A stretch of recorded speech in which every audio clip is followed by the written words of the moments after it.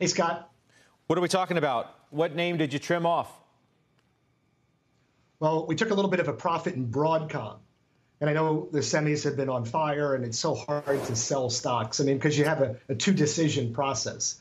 First, if you sell something, then you're going to have to buy something else, and you kind of monitor the two things. And it's never easy.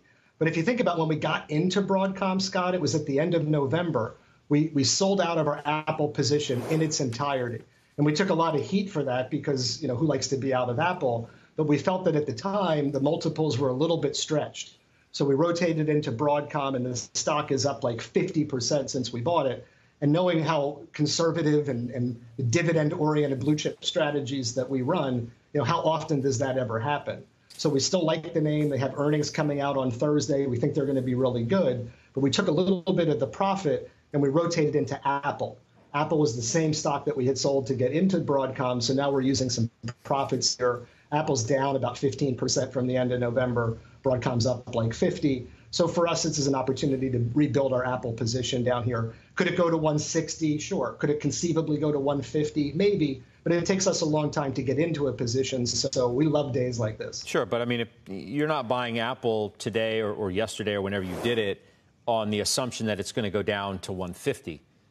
Certainly you're not expecting that, or you wouldn't have done what you did. But what do you make of the weakness in that stock for something that, frankly, looks broken?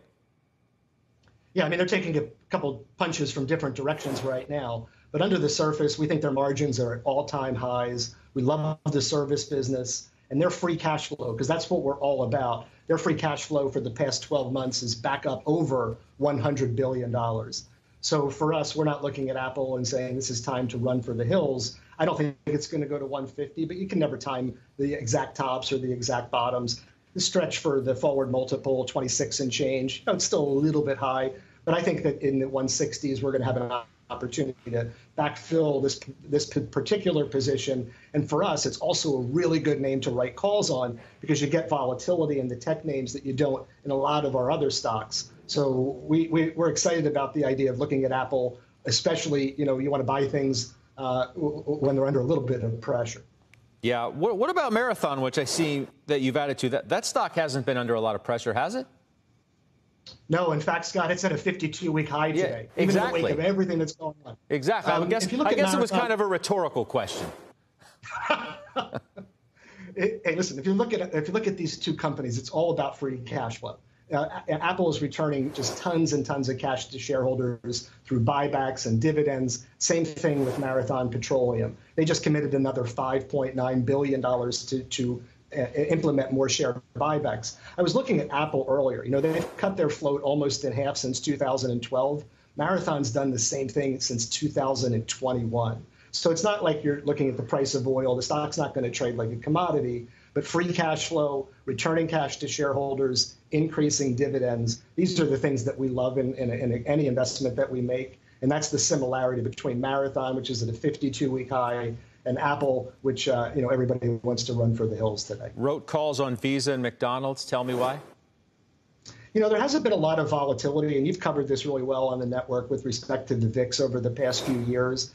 But whenever we can get some type of vol behind any name, we want to take advantage of it. Both McDonald's and Visa, these calls will expire next Friday, so it's a very short-term opportunity for us. But we're annualizing premiums that are in excess of 5%.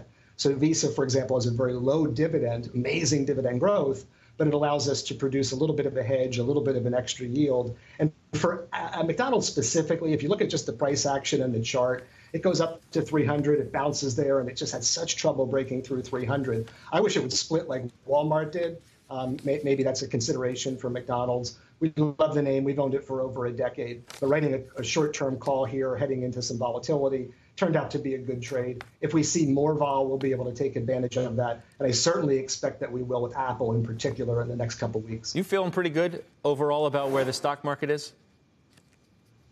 Yeah, I mean, it's stretched. There's a tremendous amount of momentum behind it. When you look at the fear and greed index, when you look at the enthusiasm for the retail investor, when you look at the professional investor, I mean, everybody's bullish. But the momentum behind it is real. Earnings came in fairly decent. Inflation is coming down, even though all the economic data isn't perfect. You referenced Today, the ISM service under 50. You never want to see that under 50 for too long. But in general, you've got a strong consumer. We've got a lot of labor information. I know the Fed's going to be the big talk on Wednesday and Thursday. We've got a lot of jobs information coming out Thursday and Friday. And wage growth, I think, is going to be the important number.